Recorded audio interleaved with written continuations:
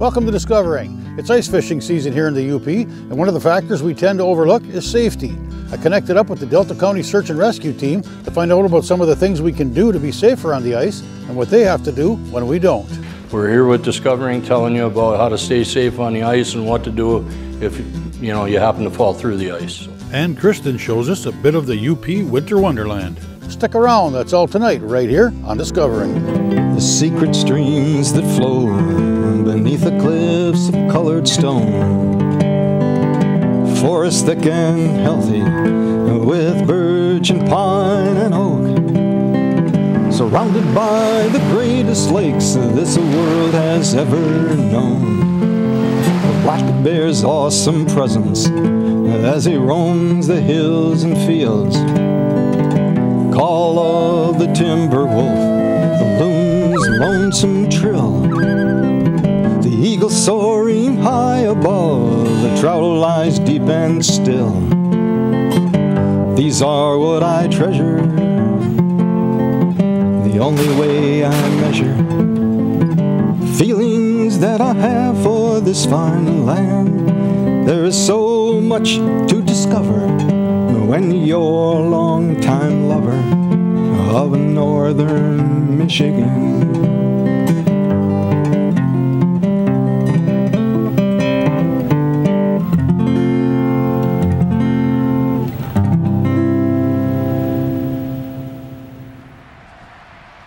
The Upper Peninsula is home to and surrounded by some pretty great lakes.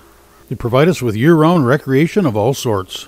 During the cold winter months, these frozen lakes can make for some pretty good ice fishing. But if we're not careful, these same lakes can prove to be deadly. I met with the Delta County Search and Rescue team to find out what their role is when things go bad. We have 1,170 square miles of Delta County that we cover. Inside that 1,170, there's 221 miles of lakeshore.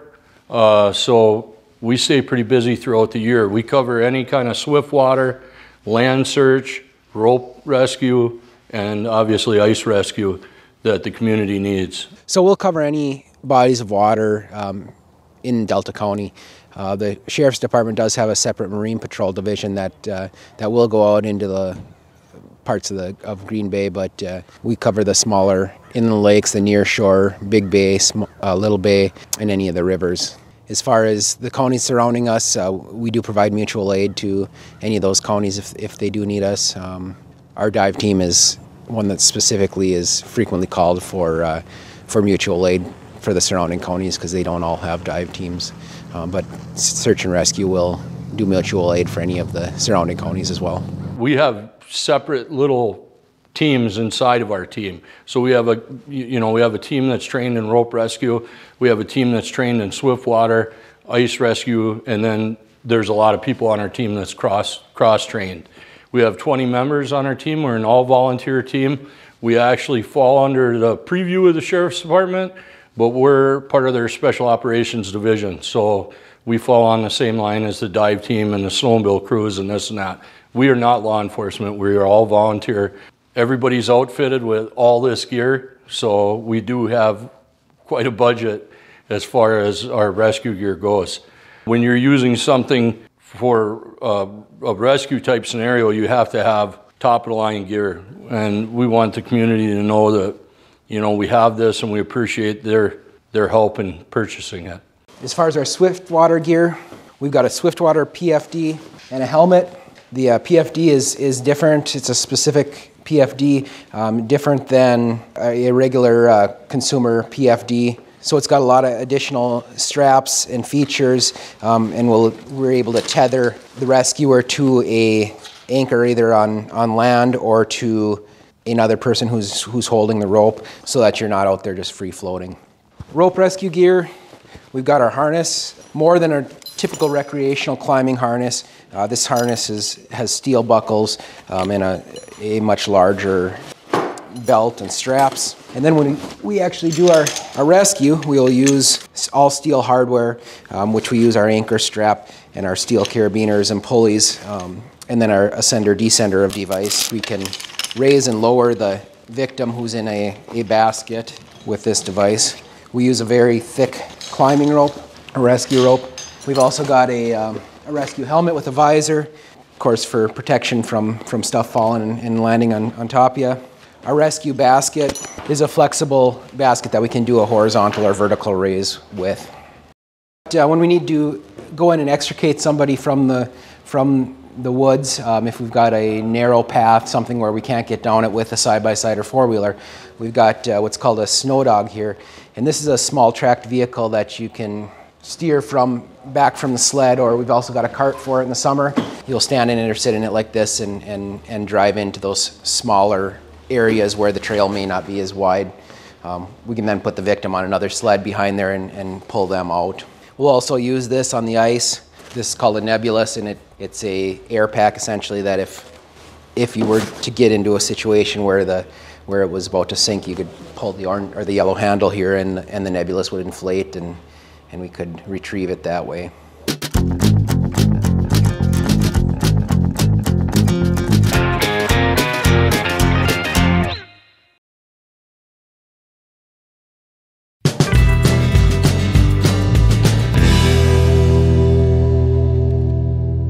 So let's talk about ice fishing a little bit. Let's start out with the number one rule for ice. There is no safe ice.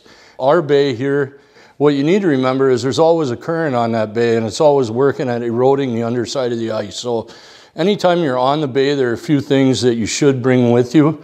Number one, ice picks. They do you absolutely no good in your fishing pail or whatever, so be wearing them. Number two, ice chisel. You should check the ice if you're going on ice that you haven't been on before. You should always go with another person, never go alone. Watch for pressure cracks, things. If you see something you don't like, don't go over it. Probably one of the most important things and one of the coolest things, because I'm an ice fisherman, that's come out in the last few years is the flotation suits. Your flotation's built right into your ice fishing suit. If you don't have that flotation, you should either wear a personal flotation vest or a blow-up vest, but definitely make sure you have some kind of a flotation. You want to self-rescue if possible. The first thing you want to do is get to the edge of the ice. You want to kick your feet as hard as you can and try to pull yourself arm over arm out. Obviously, the direction you want to come out of the ice is the same way that you walked into it, because you know the ice was safe until you fell through. So now we're going to do self-rescue with ice picks, which you should always have on you. And you'll see everybody going in backwards, because even with an ice rescue suit on, when your face hits the water, you still get that breather reflex because it's so cold. And you're going to see how much easier it is to get out. You still want to kick your feet, but use those picks to dig in. And then you want to roll away from the hole, obviously. There you go, there you go. Without an ice rescue suit on, this has got about 2 shots at it before it's not going to work for you. We use the ice rescue suits. They are a suit that will provide buoyancy and also thermal protection for the rescuers. If you have ever seen any of the fishing shows from Alaska, Deadliest Catch, for example, these are the same suits that they would use for their survival suits. And just to give you a little bit more information about the ice rescue suit, as mentioned before, it does provide flotation and thermal protection. But to give you an idea about the flotation that it provides for our rescuers and for the victims both, a typical personal flotation device, or PFD, provides typically 15 pounds of flotation, but our ice rescue suits provide 35 pounds of flotation. What that translates to, if you think about a human body weighs about 10 pounds when it's suspended in water.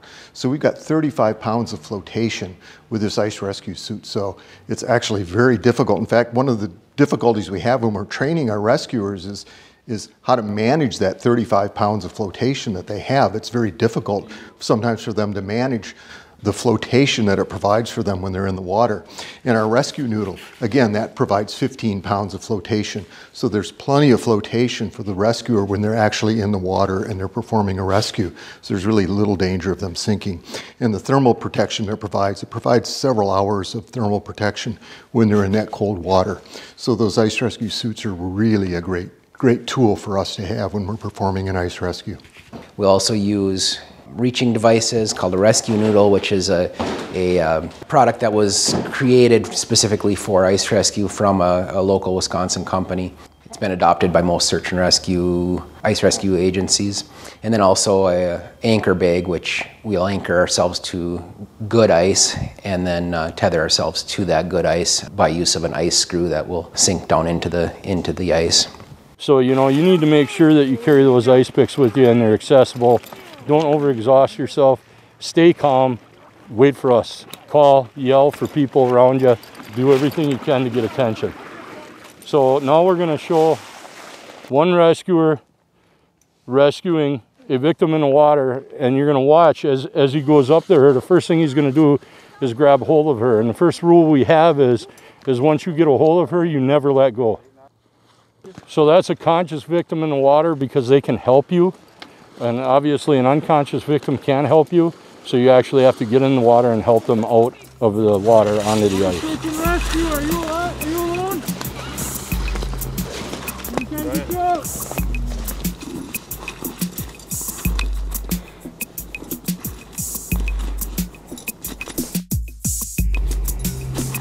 Attention.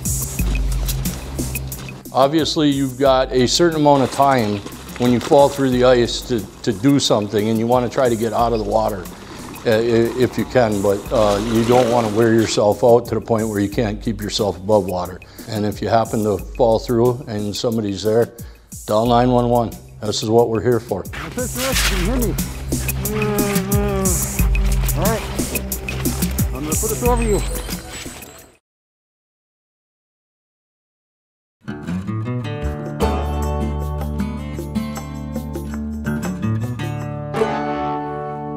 Here's Doc Bigsby with some important information for not only ice fishermen, but anyone who ventures out into the ice. Information that could someday save your life or the life of a friend. I want to talk a little bit about cold water. Cold water is actually defined as any water that's below 70 degrees Fahrenheit. That's an important thing to remember, but we want to talk about really cold water. So really cold water is water that's below 41 degrees Fahrenheit. If you fall into water that's really cold, that is below 41 degrees Fahrenheit, we have some reflexes that kick in. One of the most important ones is described by an exercise physiologist, Dr. Gordon Giesbeck, who's from the University of Manitoba. He's come up with a concept that's called 1-10-1. And that is a concept that when you fall into cold water, you have about 1 minute to get your breathing under control. What happens when you fall into cold water, you gasp and you start to hyperventilate. If you don't get your breathing under control and control that gasp reflex and the hyperventilation, you're at danger of aspirating that water. If that happens, you can drown immediately in that 1 to 2 minute period. If you can control that, you can be safe. But then you've got about 10 minutes in which you can do something to try to rescue yourself. And of course, the most important thing is to try to get yourself out of the water and get out onto the ice shelf. After about 10 minutes, you lose control of your muscles, and then you have what's known as swim failure, and then you won't be able to self-rescue, and then you're stuck in the water. At that point, then you start to lose body heat. You've got approximately an hour in water that temperature before you start to become hypothermic. And then after that hour period, you then become unconscious and then will drown because of hypothermia. So that's the 1-10-1 concept. The other thing that's important for people to recognize is that when we rescue someone from the water, it's very important for us to keep that patient horizontal. When we remove them from the water, we don't want to let the patient stand up or walk after we get them out of the cold water. There's a thing known as circumrescue collapse. A victim that's been in the cold water, even for a short period of time, can either faint or even suffer cardiac arrest if they're allowed to walk or even just simply stand after they've been submerged in cold water. So we always handle them very gently and try to evacuate them off the ice in a horizontal position. So as far as ice rescue in Delta County, when someone is in trouble on the ice, there are several different departments that will respond. We have our ice rescue team, which is Delta County Search and Rescue, also Gladstone Public Safety, Ensign Fire Department, and Masonville EMS that will respond to those type of calls. So we have a lot of people from a lot of parts of the county that volunteer to perform these ice rescues. It's a large group, but we'd like to have as many people as are available to respond to those type of ice rescue calls. This is our RDC, or Rapid Deployment Craft, also affectionately known as a banana boat. It's a great rescue tool. We inflate it with an air tank, just what firefighters use to on their self-contained breathing apparatus. Inflates in a matter of less than 30 seconds. Has 3 separate air chambers. It has over 3,000 pounds of flotation. We can carry it manually, lift it, and walk it out to the victim. We have a motor mount. We can also paddle it out to the victim. And we can use it to rescue the victim through one of the wells, pull them up onto the deck, and evacuate them off the ice. We can also use it in the summertime for open water rescues.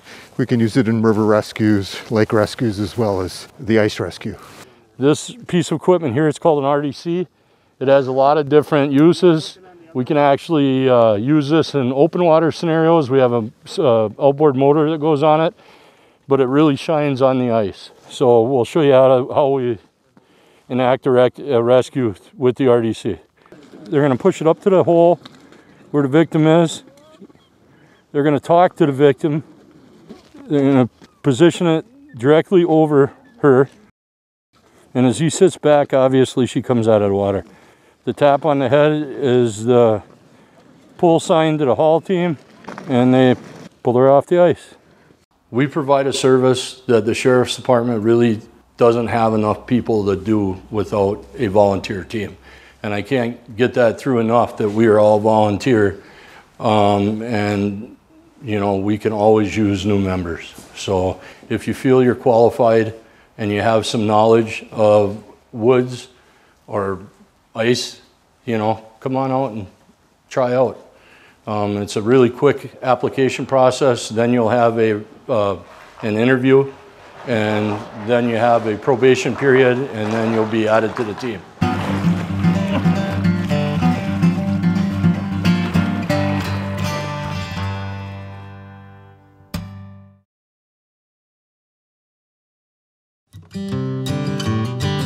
Tourism slows down in the UP in the winter, making it the prime time to visit some of our most popular attractions. You can soak in the splendor of these places with minimal people or even all to yourself. Kitch iti Kipi is one of the great natural wonders of the UP, and one I feel is even more magical in the winter. While almost every other body of water is blanketed with a thick sheet of ice, the 45-degree crystal clear turquoise water of the Big Spring is striking against the stark white, sparkling snow. Kitch iti Kipi, the largest natural freshwater spring in Michigan, is located 12 miles north of Manistee on M149 inside of Palms Book State Park. This oval body of water is 300 feet by 175 feet and 45 feet deep, about as deep as the trees bordering the spring are tall. The spring is a short walk from the parking lot, a bit longer of a walk in the winter as the parking lot is unplowed. When I went, a narrow strip was plowed for vehicles to park just before the park entrance. A self-operated observation raft takes visitors to the middle of the spring. From along the sides and the cutout middle of the raft, you can view the entire underwater world all the way to the emerald bottom. Clouds of sand swirl around the gushing of more than 10,000 gallons of water a minute from fissures in the underlying limestone. Large lake trout, brown trout, and brook trout can be seen swimming around the pool, almost like you're at an aquarium, but even better. The fish move freely between the spring and Indian Lake, which the spring feeds, while mallards swim above the ancient trees preserved under the water.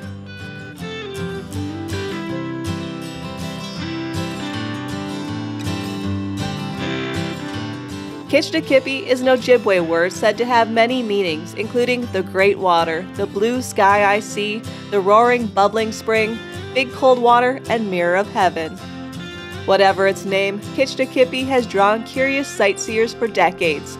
This area was preserved as a state park in 1928 thanks to a local 5 and dime store owner in Manistee named John Belair, who enjoyed the beautiful, quiet spring.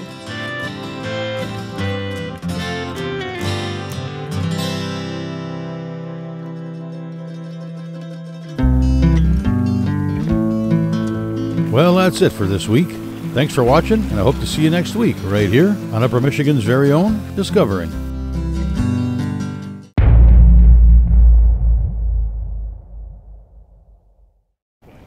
was for him to film, I think.